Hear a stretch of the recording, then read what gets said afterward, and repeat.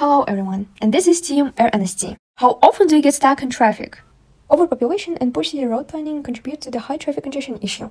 Additionally, there are over 650 million people with disabilities who struggle to navigate cities, requiring assistance for mobility.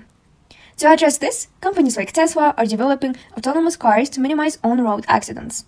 By coordinating the movement of autonomous vehicles similar to the organization of ants, we can improve traffic flow.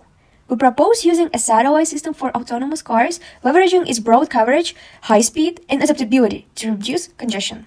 However, this approach may lead to increased environmental risks due to the need for more satellite launches.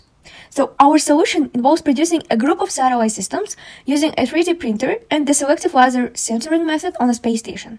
To mitigate costs, we suggest using a cheaper conductive material created by filling dielectric polymers. Our objective is to alleviate traffic congestion, creating a safer and faster means of our transportation for all, including people with disabilities.